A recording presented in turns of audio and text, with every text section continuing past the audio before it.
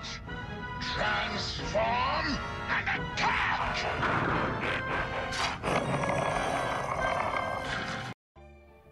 Welcome back to the Tiger Hanger. This is Mike. Today I want to talk to you about the Magic Square MS-B58 Brontosaurus. This is their take on a very cartoon G1 accurate version of Sludge. And yeah, it does look pretty cool. It does look pretty good. We're going to do some comparisons on all this stuff and do some transformation. But I did get this from Show Z Store. I'm going to have a link down below where you can get yours TH review code if you want to help the channel out. But let's get into taking a look at this Legends Scale Sludge. How does it stack up? How does it compare to the G1? We'll see this and more coming up.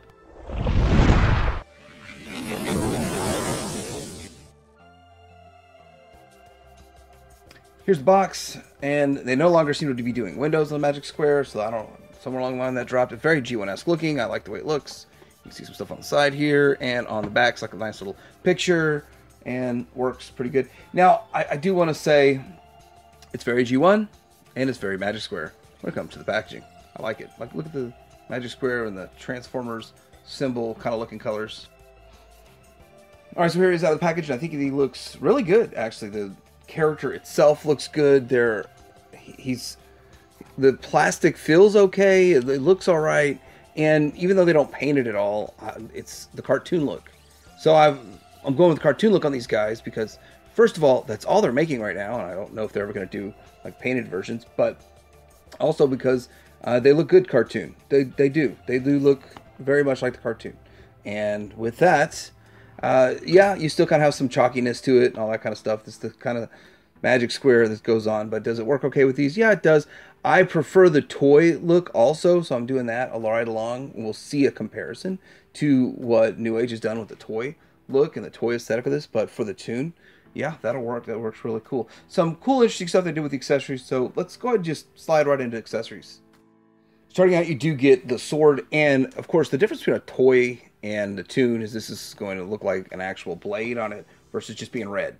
So all the toy versions are going to come with some sort of red sword, and some tune versions are going to come with something that matches the cartoon. The gun looks pretty cool too, so I don't think that it's painted. It might be, but it feels like it's just three different plastics put together, but maybe it is painted. But still, the gun looks pretty cool, pretty interesting. And the fact that this is kind of what always plagues Dinobots, even Masterpiece and stuff, is this stuff here that sticks up. It's not really kibble, but it is kibble in a way. And so with that, slide this over there. There's a notch in here to slide over it, so it's not a problem. And the gun looks right. And so yeah, that's kind of a cool, interesting little idea that they did there. Now, also, we've got some splayed hands where he could just be like, you know, reaching, or he's in movement, his hand's just out, and you would have to swap it. So you have to partially transform it just to move that down to get to the ball joint, but it's like, because the hand itself has articulation, and then getting the ball joint popped in there. Let's do it from this angle. It's a little challenging and tedious to pop it in there, but there it goes. There's your splayed hand if you want a splayed hand on him. And he could do some like crazy type of pose like this where you'd probably expect his hand to be open and splayed or something like that. So that's kind of the whole purpose of that accessory. We also have this accessory set here. Now you have to put these little eyeballs in themselves, and I guess the big ones on the right, small ones on the left. And they do have some little eye dots on them, so that's kind of cool. It's better than nothing. And we won't see that again until we get to the dynamite. There are the accessories, and I think they're pretty good accessories. Alright, so the articulation on this guy is pretty much what we expect.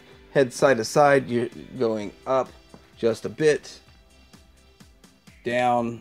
Well, look at all that down. You can get part of transformation, I'm sure. But anyway, we got the really nice butterfly. I think anyone with a sword could have a great butterfly, but you know, you could put that hand on that gun too with a good butterfly, so that works too. And then we get in here with 90 at the shoulder, 360 on the range, and that's a nice tight shoulder. That's pretty good. You can get some articulation out of this, get it out of the way, and do whatever you want. Bicep swivel. Nope, bicep swivels at the elbow. Elbow swivel. And then the hand, as you can see, the splayed ones have some in and out. I don't think that the unsplayed ones, they just are plugged in there. So they're on a ball joint, but the splayed ones, you can get quite a bit more range, like a stop hammer time kind of thing going on there. We have a waist swivel, ab crunch, magic square. Has to have an ab crunch. It's just the way they work. I mean, I don't know if their seekers do it. I don't own their seekers, but do their seekers have ab crunch? That'd be an interesting question. We can do like some showgirls thing going on right there with that hiding hip flap. Love it. They keep doing that. That's great. This is good out to a little bit past the 90, and then thigh swivel built in quite a bit, and then double joints. So that's pretty good. And then the foot. So the whole foot is moving around, and you can get a little bit up and down on the toe and all that kind of stuff. And so you get that range. You can do all that with your figure. All right, so here he is next to a G1. Now, of course, my G1's not that great. I got him for like $5 way back in the day. It took me a while to actually find a decent sludge that wasn't broken when I was collecting back in the day. But anyhow, as you can see, you could swap these out. So Legends scale dinos scale with G1, and that's another one of many of these Legend scale figures that scale really well with G1. And to further prove that point, here is the New Age. We're going to do a little bit more in-depth New Age comparison, but just kind of show that either one of them would scale with your G1 collection, and to get some really good clickbait picture for the thumbnail. I just noticed a little panel came undone in there. I guess that is the thing. It is what it is. But these do look pretty good side by side here, but I will point out that the paint on the New Age on the right here is vastly superior. So New Age, Magic Square, and this is what I like. I like the toy look the most, and we get the best toy look, I believe, from the New Age. But I do like this toon look too. So I mean, there's both of them look pretty good in their own respect, and we can kind of zoom in a little bit so you can see the differences in the heads. If they can, is that clear enough? Okay, I think it's clear enough now. There is some difference in the head, and yes, this does look very much more cartoon, and that does look very much more toy. And I'm pretty sure you got a different head going with the New Age if you went with their cartoon one too. So good looking overall. Let's see how they clean up in the back versus each other. And both clean. I mean, they're both clean. They're both great options. It's really, how do you recommend one over the other? I mean, I kind of feel like New Age in a way is winning this battle, but Magic Square holds its own too. So both similar price points and both very, very good. Here's New Age Grimlock and New Age cartoon version of Swoop. Should have got the toy version too of that, but I'm sure we'll get a toy version Swoop with Magic Square pretty soon. Anyway, that's how those look. Here's next to the Power of the Primes. Yeah, I'm kind of back and forth on what side I put this figure on, but Power of the Primes one, I never really was too excited about the Power of the Primes. I mean, I was excited they were making them, but the combining gimmick made them not so great. They could have been great, but they're not so great. Anyway, and just kind of a standard comparison to Prime and Hound. That's how it looks. Does it look good to you? Now, as for transformation, it's kind of a goofy transformation, and it breaks apart, spreads apart, but let's tuck these hands away. Let's do the things that we can do quick and easy and get it out of the way. And then it's kind of crazy how it just, you open it up. I guess we need to get a little bit of room in there, and it just opens all up. Untab those tabs there, and then I'm going to pull it all out here. And then this is going to rotate, and we're going to bring these up and in. Let's just do that on both sides. Get this flipped around.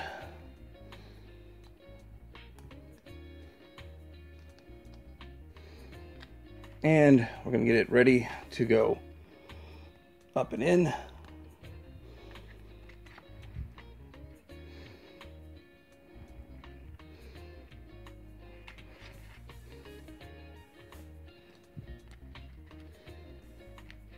we go. Now we're going to fold these flaps in on this, fold this over, and get this sort of positioned for when we get it all put together here in a bit. These butterfly shoulders are a bit of a pain. Okay, so we've got that all just sort of sorted. We're going to mess more with that here in a bit, and we'll do the head in the end, because that neck's kind of, it's a telescoping neck. All right, let's get down here to the lower legs, and they've got a lot going on. A lot of fun stuff going on here. We're going to open this up, and then we are going to flip this around. We are going to... Disconnecting this isn't as simple as just pulling it. You got to kind of lift up on it to disconnect that part of it. Now let's try to keep all of this in frame and perspective of what's going on with all of this. We do need to flip this around and up into the cavity there, and then we are going to notch this section out just once, so it kind of tucks in to look more streamlined. It notches out to be more part of this, so how it should be. And then this is going to be like a folding piece in the end. Well, you got to look at something like this. You're going to rotate it at the knee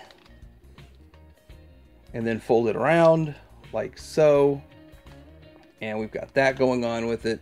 And then fold this in here, and we'll do all that same stuff on the other side. Look at that tab line up. All right, so doing all that again on the other side, we are going to open up this panel here, and then we need to come down here and open up this panel and get some way to work here. We're going to move this to the outside. Hello to the outside there. We are going to flip this toe around, flip this toe.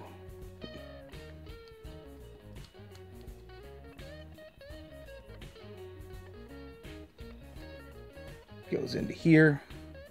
And we got that done. We're going to open this tail up. It's going to go up here. We're going to take this tail tip out, tip your tail out. Come on, you can go. There it goes. And then we'll start to close that up, but we're going to do the whole flip the knee around.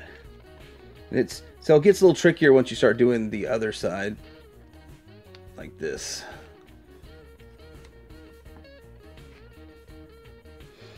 All right, making sure the foot's positioned properly so you can get it to close. That's how the foot should look in there. And then we're closing it up, and yeah, it's starting to look like a mess. So we got to get the inside panel to go there.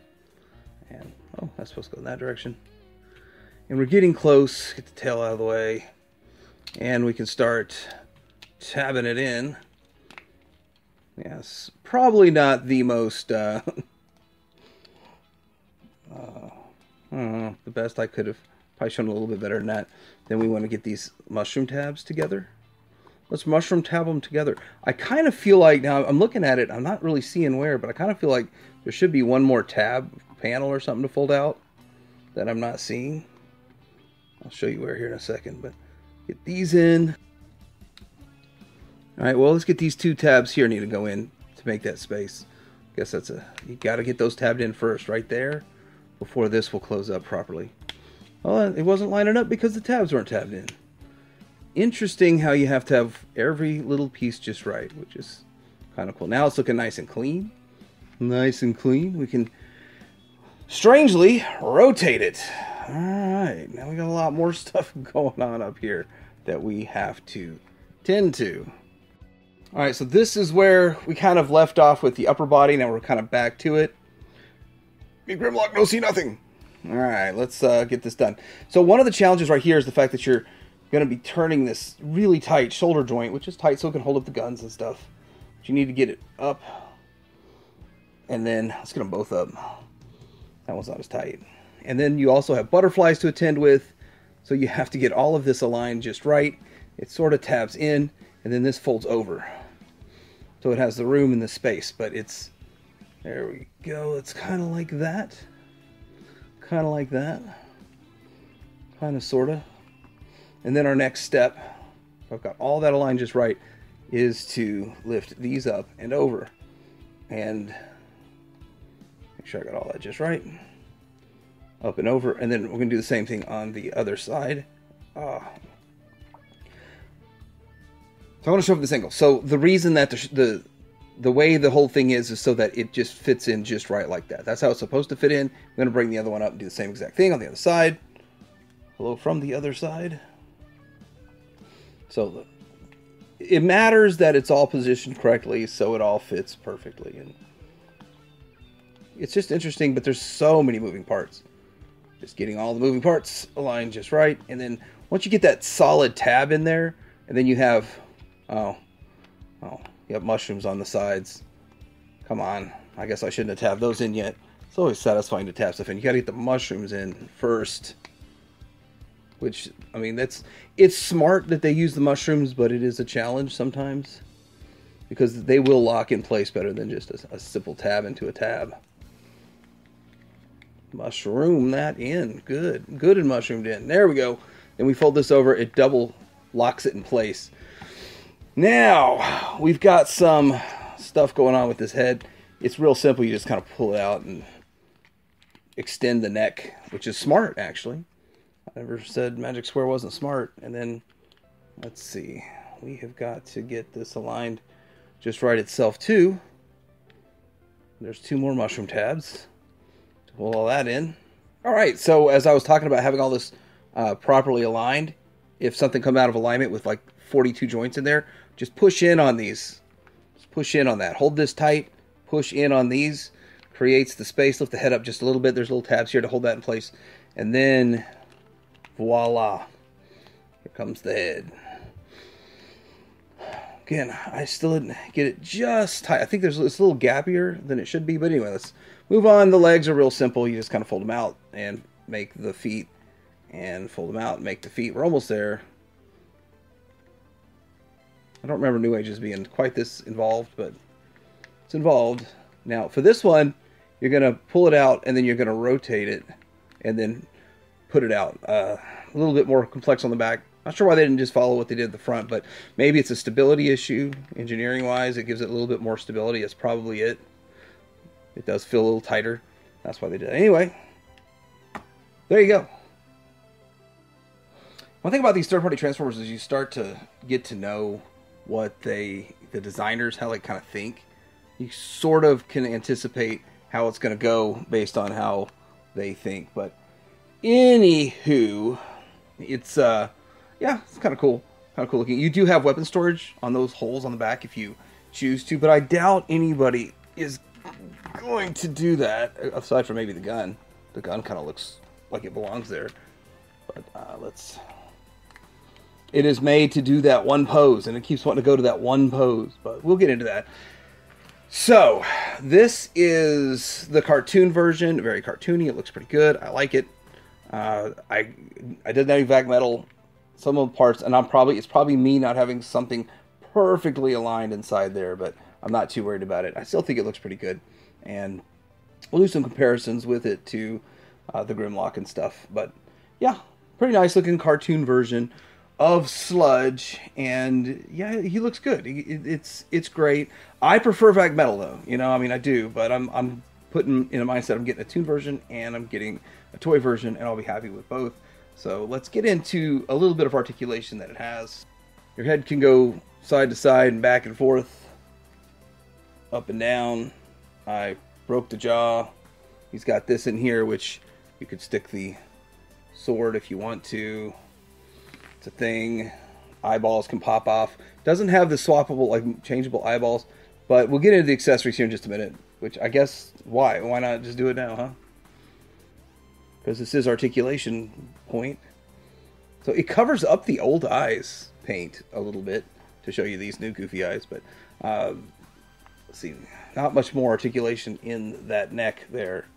That's it, really. Just what you got going on up here. The leg out, up. And it's kind of a loose joint right there. Same thing on the back. On the back, though, you do get an extra little bit going on, which is why... So that's why they had that extra part to the transformation. And you get some more stuff with the foot. And I don't know, you get a little bit of movement in the foot in the front too. Doesn't make a whole lot of difference in display. And of course you could do this, which is what the whole gimmick is. That's articulation for you. Alright, so here he is compared to the OG G1. Now the G1, of course, is the toy version because that's what got us all hooked back in the day. But, you know, it is kind of strange, but yet fun and satisfying looking at just little things like the color details and stuff on this guy to make it look a little bit more cartoon, and then tighten one thing up to make it look better, and then something else pops out. Still, it looks good. It's pretty cool overall.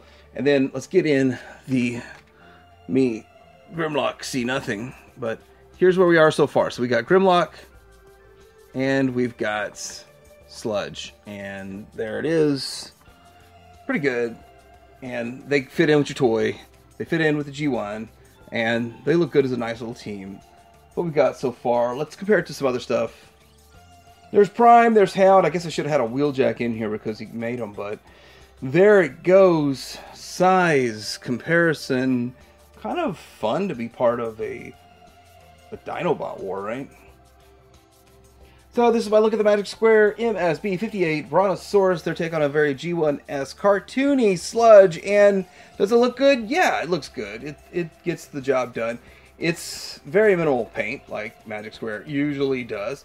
And they did make it look good. A little bit, I think, a little over-engineered in the transformation. But still, they did some cool, smart things with the transformation, and overall it looks pretty good. So anyway, I did get this at Show Z store, and I will leave you a link down below where you can get yours. And if you put a TH from TH review code, that would be very helpful. I am actually planning on getting the entire Magic Square team in cartoon and the entire New Age team in toy, and I think that's where I'm going to stop with Dinobots, which I think that's more than enough Dinobots to have in a collection. But let me know what you think in the comments below. Like and subscribe, and tell your man out.